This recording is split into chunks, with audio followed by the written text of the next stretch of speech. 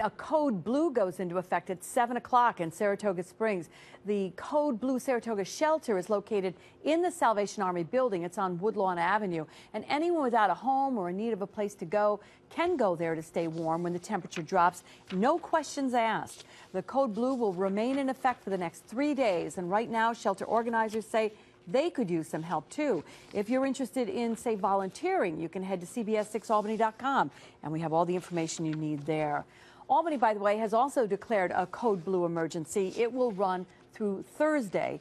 Homeless people can either go to Capital City Rescue Mission or the Interfaith Partnership for the Homeless. It's a drop-in center there. The Homeless Action Committee will also assist with transportation and outreach.